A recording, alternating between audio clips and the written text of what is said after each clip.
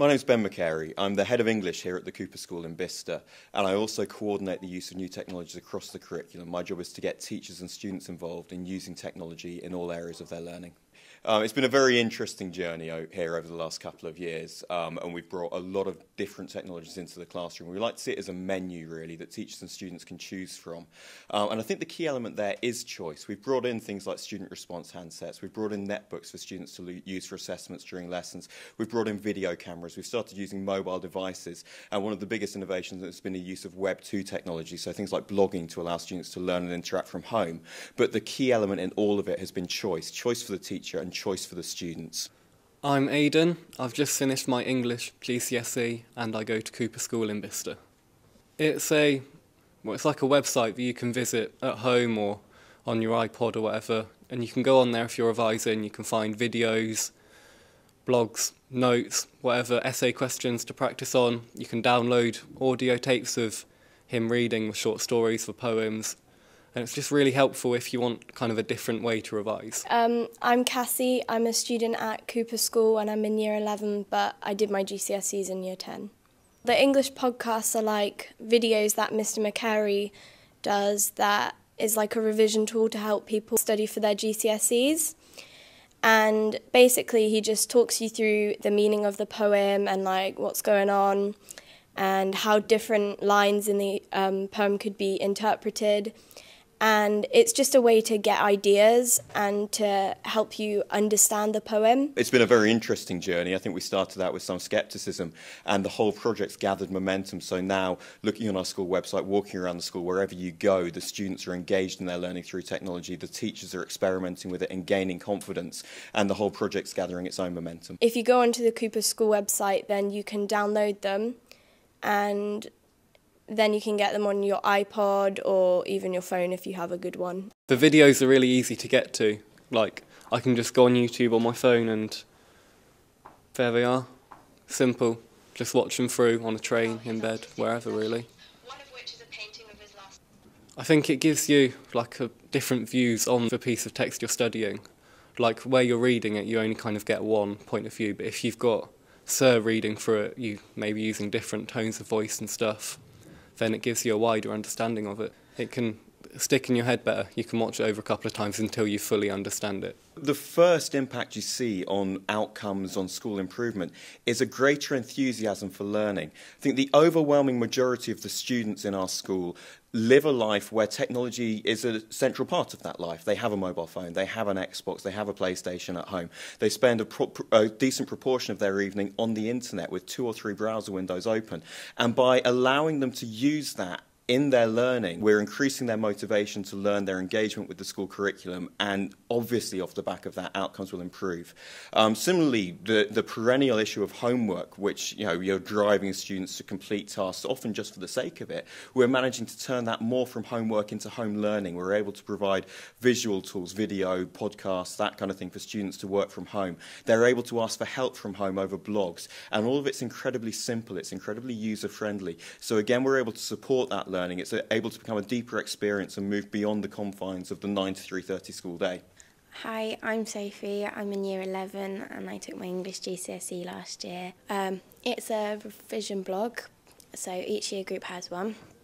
And on that it's got the poems and practice essay questions, where basically you look at the questions and then you write the essay and you can post it. And Sir can give you feedback on where to improve and everything. So that's really handy because not only do you get feedback from yours, but you can read other people's and see like their ideas and everything. We're seeing more students than ever at the top end gain A and A star levels. This year, in English literature, against FFTD of 20%, we actually achieved 32% A and A star for GCSE literature. And a lot of that is off the back of the independence that students are able to use in their work and to apply in their work. And a lot of that comes from the use of technologies, from the use of blog, from the use of video lessons. And the impact on learning is therefore massive, and the impact on results. The overall pass rate in the school over the past 4 or 5 years has gone up exponentially.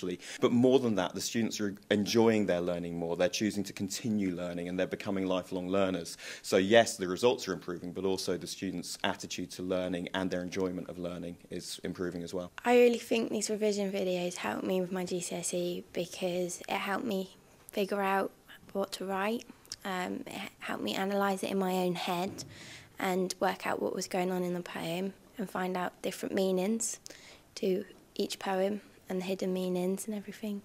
I think that it helped me get a good grade because sometimes if you're sick and you miss a lesson and you don't know that much about a poem, or if something's just really hard to grasp and you have problems asking in class, or if, you know, there's been a lot going on in class and you haven't had really time to ask, or if you're having a lot of trouble revising for all your other subjects that you're doing, because it can be really hard when you're studying a lot of stuff. It's just easy to have a revision tool that doesn't require you to write a lot, or to, like, you can just sit and relax and listen to it, and it's easy to learn. I think the first thing I say to other schools is don't be afraid to take risks. I think learning has looked the same for 150 years, and actually now's the time to change it. We need to be looking to the way companies are working, to the way the world of work that our students are going to go into, to what that looks like, and mirroring that and using those ideas in their learning experiences. Schools don't need to be institutional. They don't need to be regimented. A bit of noise in the classroom is okay. Things will go wrong. But actually, in terms of technology specifically, this is something that is part of students' lives, and it will be part of their world of work. So you've got to take the opportunity to allow them to use it, to play with it, to break down those barriers. We spend so long telling students not to bring their mobile phones into class or to switch them off, but why not embrace that? Why not allow them to use the video camera on their phone, to text message each other with ideas, to log on to Twitter and to tweet what they're learning over the internet so that they can all share in that experience. It can really revolutionise your lessons.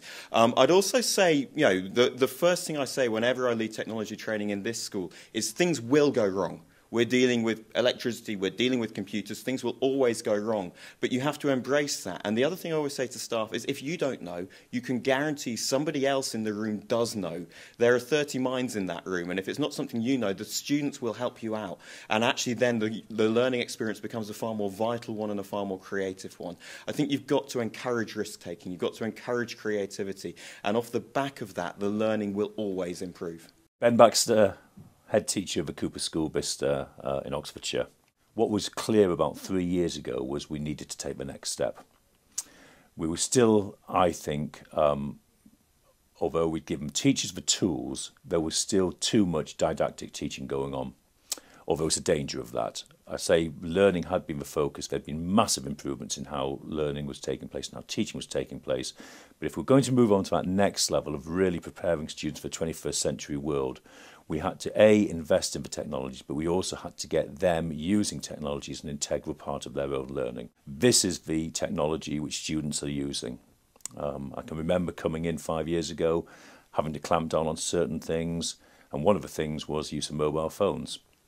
Had I known then how technology was going to be developed, I would not have been maybe so gung-ho in doing that in the first place, because now, in a sense, I actively encourage. Why would you not embrace this technology? It's a technology the students have, it's the technology the students use, it's the technology they're comfortable with. Why would you have a situation where you would still now have a student copying off a whiteboard? If that information is there, A, why isn't it on the web? Why isn't it available as a podcast or a vodcast? But even more simply, if there is information which the teacher has put on a whiteboard, which they want to communicate to students, why aren't they actively encouraging them to take their phones out and take a picture of it? We embraced the development of our website.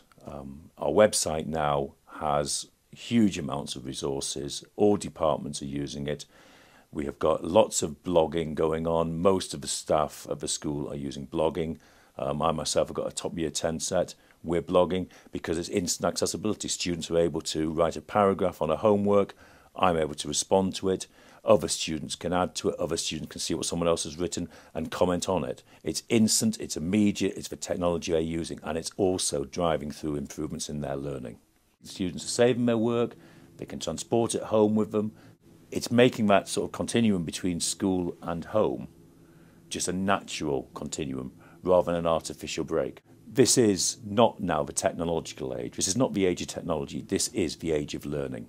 And if as school leaders we do not embrace that, we are in danger of losing a whole generation of learners, because that is what they learn, that is how they learn, that's the preferred learning style. If we don't buy into it, then they are going to increasingly see a lack of relevance in school and a lack of relevance in what they're doing on a day-to-day basis.